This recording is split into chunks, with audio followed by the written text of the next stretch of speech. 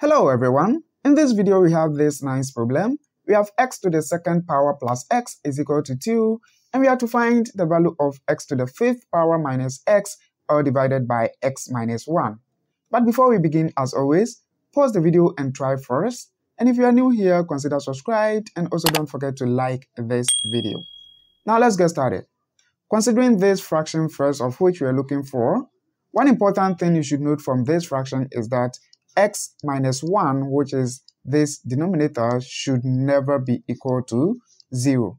Because if x minus 1 is equal to 0, then it means x is equal to 1.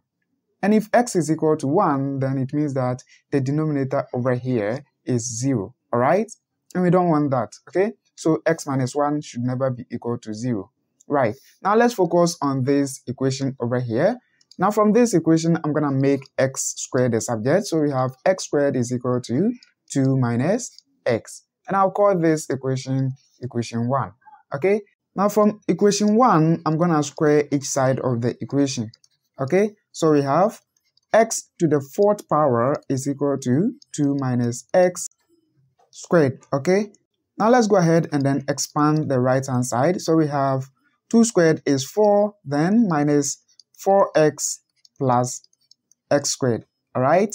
Now we know x squared from equation 1. Okay? So this equation becomes x to the fourth power is equal to 4 minus 4x plus 2 minus x. Now let's go ahead and then simplify this. We have x to the fourth power is equal to 4 plus 2 is 6 minus negative 4x negative x is equal to negative 5x.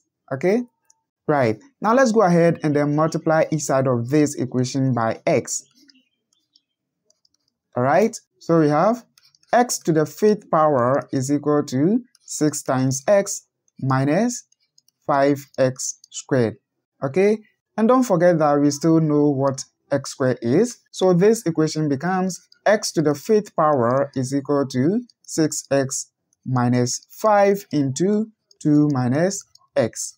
Alright? Now simplifying this, we have x to the fifth power is equal to 6x minus 5 times 2 is 10, then plus 5x.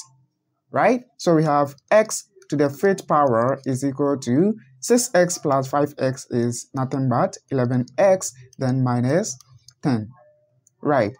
And from the problem, we are looking for x to the fifth power minus x over x minus 1, where x minus 1 is never equal to 0. Okay?